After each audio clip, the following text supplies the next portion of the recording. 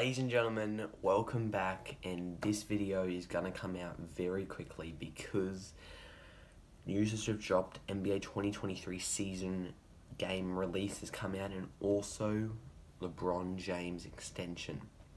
I'm going to go through it very quickly. First off, LeBron James. LeBron James has agreed to a 2-year, 97.1 million maximum extension. He's going to stay as a Laker. There was rumors of him. Is he going to go? Is he going to stay? He's agreed to an extension. He could tie LeBron to the Lakers too. He could be there. He also has a player option.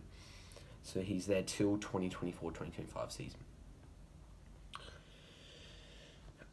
That's really the main news. What this brings is that the Lakers are going to keep LeBron. What's going to happen with Anthony Davis? Is he going to stay? He might. Also, Kevin Durant is still not a Laker. He's not going to be a Laker. Kyrie Irving could be a Laker.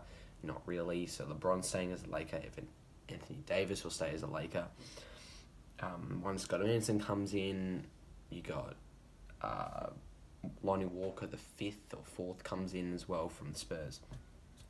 So that's really also what's just dropped. LeBron James 2-year max extension.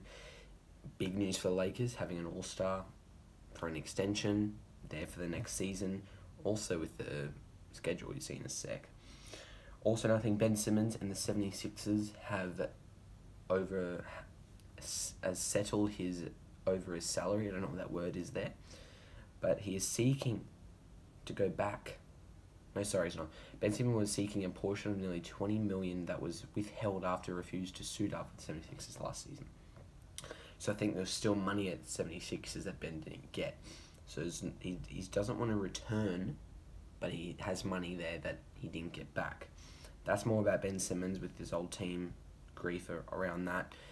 Was number 1 pick in the 76ers in 2016 and became an all-star.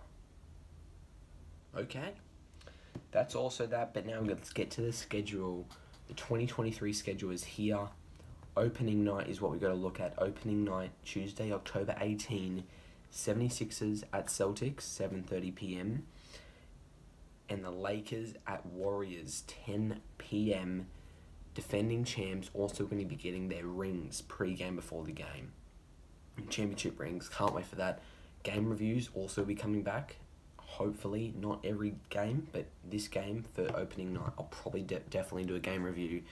That's what's happening there. Warriors at home, San Fran versus the Lakers, LeBron James, Steph Curry going at it again, same as last year.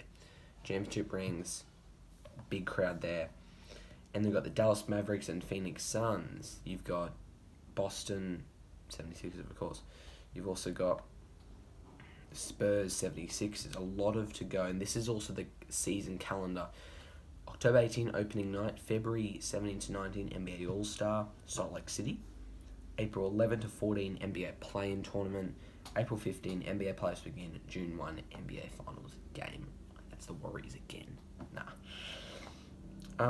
There's also Election Day. No NBA games will be played on Election Day, so everyone can vote and have a chance to vote for the US president, of course. And Martin Luther King Day will also be a doubleheader part of Martin Luther King Day on Monday, Jan 16, between the Hawks and the Heat. That's really this, guys. Thanks for watching. This video is, guys, the Warriors opening night, championship rings, get them back. A quick video just to show you how good this is. This is my first ever off-season video under 10 minutes. Pretty proud. NBA TV also to air 107 games this season. Really good stuff here.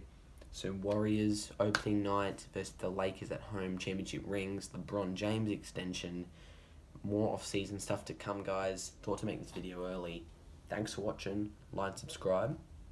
Till next time, enjoy life and have fun. Peace.